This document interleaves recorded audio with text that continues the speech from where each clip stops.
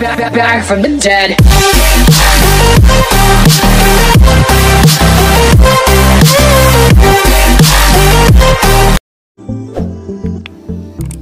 Hello नमस्ते साथीहरु, स्वागत छ तपाईहरुलाई हाम्रो च्यानल नेपाल इन्जिनियर्स लोकसेवा सोलुसनमा। आजको नयाँ एपिसोडमा चाहिँ एसिस्टेन्ट सब इन्जिनियरको मोडल क्वेशन लिएर उपस्थित भएको छु, जुन कि टोटली चाहिँ नयाँ सिलेबसको बेसमा आधारित छ र दुईवटा पुरानो सिलेबसको लागि पनि चाहिँ अपलोड गरिसकेको छु। जुन पुरानो सिलेबसमा सोधिएको क्वेशनहरु थियो प्रिभियस इयर, त्यसको बारेमा पनि म दुईवटा चाहिँ सेट अपलोड गरिसकेको छु र यो चाहिँ तपाईहरुको नयाँ सिलेबसको रहेको छ। यसमा नेपाली पनि तपाईहरु पाउनुहुन्छ। हस्त साथीहरु, आजको भिडियो स्टार्ट गर्न गइरहेको छु। आजको विषय वस्तुतिर लागौं। म नन्द किशोर शाह आजको विषय वस्तु डिस्क्राइब गर्न गइरहेको छु। 1 नम्बर क्वेशनमा के रहेको छ?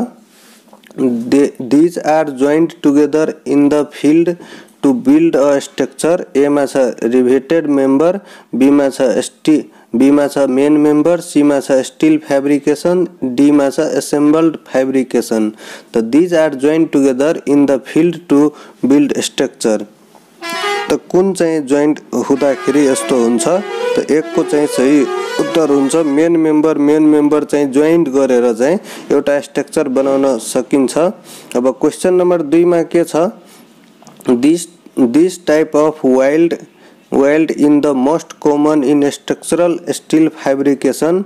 This type of weld in the most common in structural steel fabrication. A मा छ फिलेट वेल्ड, बी मा छ बीम वेल्ड, सी मा छ रिवेट वेल्ड, डी मा छ स्ट्रक्चरल वेल्ड। तो 2 को चाहिँ सही उत्तर हुन्छ fillet weld. This type of weld is most common in structural steel fabrication, जुन चाहिँ फिलेट वेल्ड हो, जुन कि मोस्ट कमन चाहिँ वेल्ड मा आउँछ।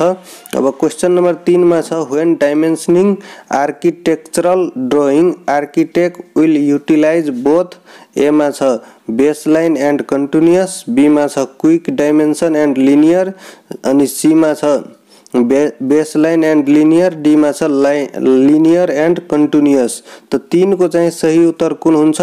जुन कि चाहिँ डी हुन्छ linear and continuous. When डाइमेन्सनिङ architectural drying architect will utilise both linear and continuous.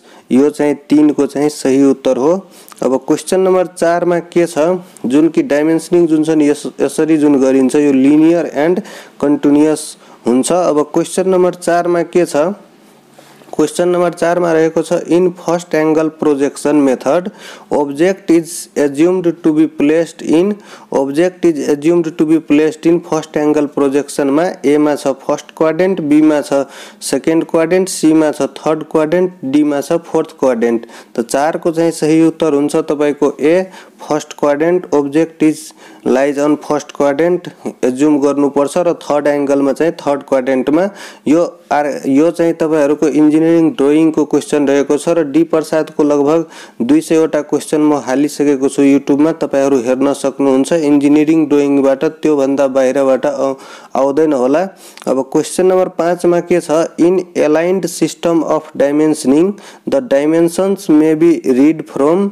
ए मा छ बॉटम और राइट हैंड एजेस, अनि बी मा छ बॉटम और लेफ्ट हैंड एजेस, अनि सी मा छ ओन्ली फ्रम बॉटम, डी मा छ only from left side.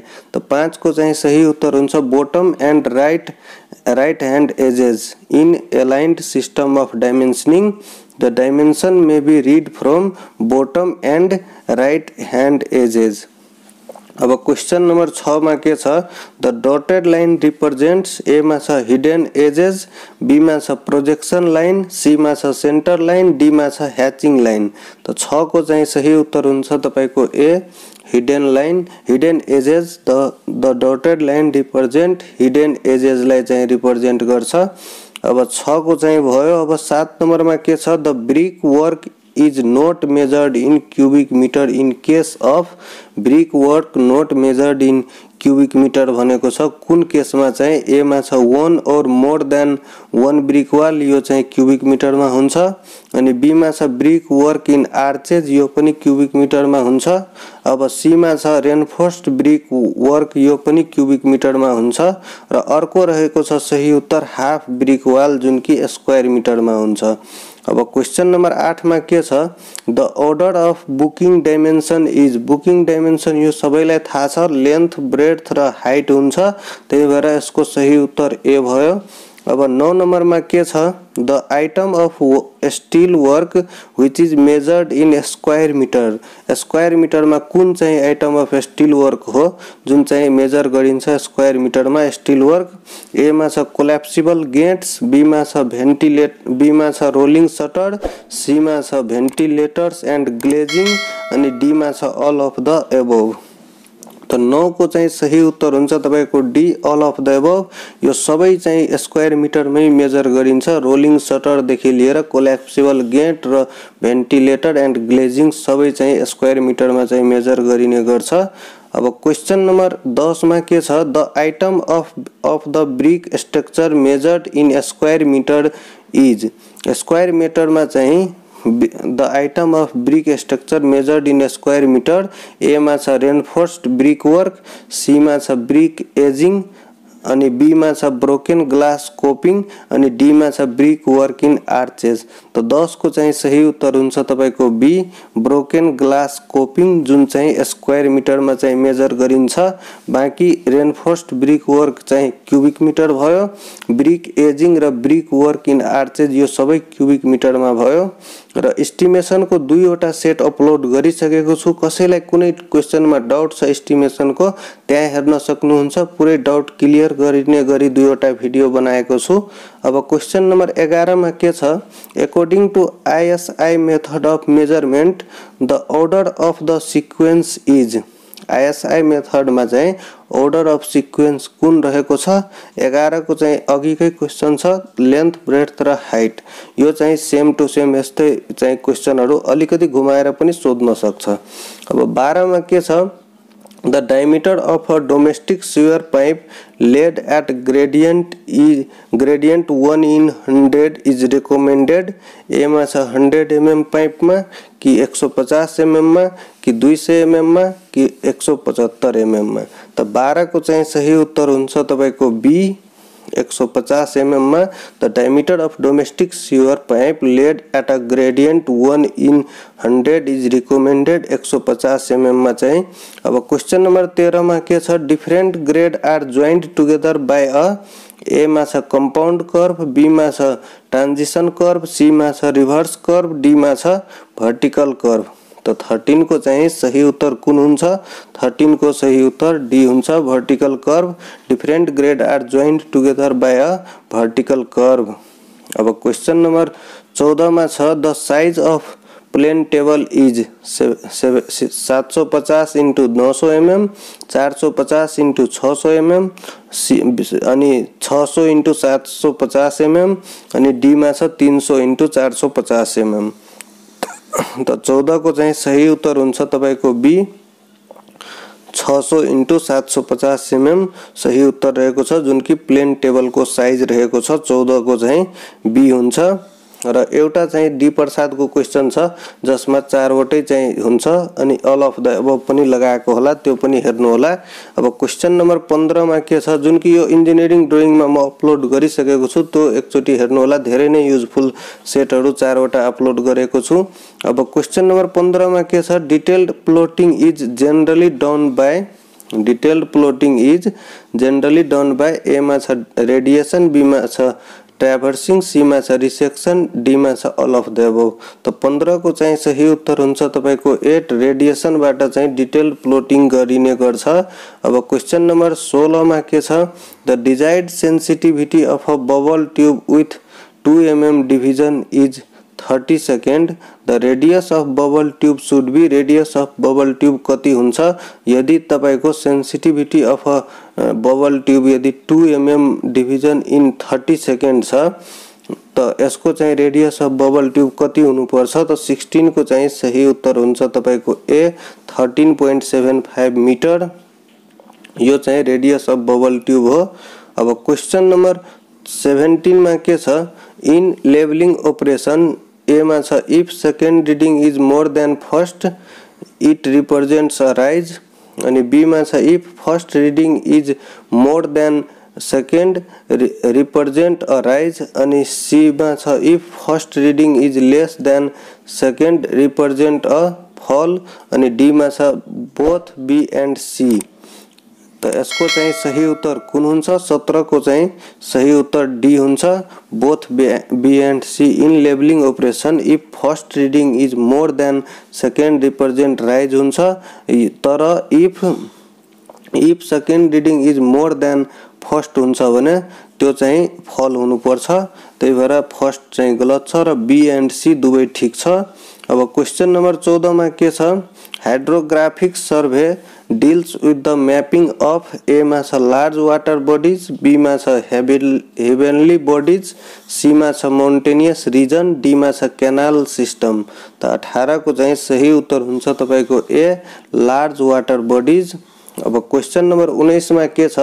Which of the following has more fire resisting characteristic? A मा छ marble, B मा छ limestone, C मा छ compact sandstone, D मा छ granite। Which of the following has more fire resisting characteristic? त 19 को चाहिँ सही उत्तर हुन्छ तपाईको C compact sandstone, जसको चाहिँ मोर फायर रेसिस्टिङ क्यारेक्टरिस्टिक छ। यो तीनवटामा सबभन्दा बढी चाहिँ कम्प्याक्ट स्यान्डस्टोन को फायर रेसिस्टिङ क्यारेक्टरिस्टिक बढी छ। अब क्वेशन नम्बर 20 मा छ clay and silt content in a good brick earth must be at least. Clay and silt content in a good brick earth must be at least A मा छ 50%, B मा छ 40%, C मा छ 30%, D मा छ 25%। त 20 को चाहिँ सही उत्तर हुन्छ तपाईको A 50%। Clay and silt content in a good brick earth must be at least 50%। अब क्वेशन नम्बर 21 मा के छ? The plywood A मा छ has good strength along the panel only अनि B मा छ can be split in the plane of panel अनि C मा छ has greater impact resistance to blow than ordinary wood अनि D मा छ cannot be bent more easily than ordinary wood of same thickness। त 21 को चाहिँ सही उत्तर हुन्छ तपाईको C has greater impact resistance to blow than ordinary wood। अब क्वेशन नंबर यो चाहिँ प्लाईवुड को चाहिँ क्यारेक्टरिस्टिक भयो, has greater impact resistance to blow than ordinary wood। अब क्वेशन नंबर 22 मा छ a mortar joint is imaginary which is normal to the face of wall is known as। a mortar joint in imaginary which is normal to the face of wall is known as। A मा छ bed joint, B मा छ wall joint, C मा छ cross joint, D मा छ bonded joint। त 22 को चाहिँ सही उत्तर हुन्छ तपाईको C cross joint। the mortar joint in imaginary which is normal to the face of a wall is known as cross joint हो त्यो। अब क्वेशन नंबर 23 मा छ jumper is a tool used for a मा छ testing of stone, be मा छ quarrying of stone अनि सी मा छ ड्रेसिंग अफ स्टोन, डी मा छ नन अफ द अबव। त 23 को चाहिँ सही उत्तर हुन्छ तपाईको बी क्वेरिंग अफ स्टोन को लागि चाहिँ जम्परबाट चाहिँ क्वेरिंग अफ स्टोन को काम गरिन्छ। अब क्वेशन नंबर 24 मा छ the main function of alumina in brick earth is. Alumina को काम के हो, मेन फंक्शन के हो ब्रिक अर्थ में चाहिँ? ए मा छ टू इम्पार्ट प्लास्टिसिटी, बी मा छ two make the brick durable अनि सी मा छ टू प्रिभेंट श्रिंकेज अनि डी मा छ two make the brick impermeable. त 24 को चाहिँ सही उत्तर हुन्छ ए two impart plasticity. The main function of alumina in brick earth is to impart plasticity हो। अब क्वेश्चन नंबर 25 मा छ oil varnish generally consist of। A मा छ synthetic resin and spirit अनि B मा छ चाहिँ oil wax and resin।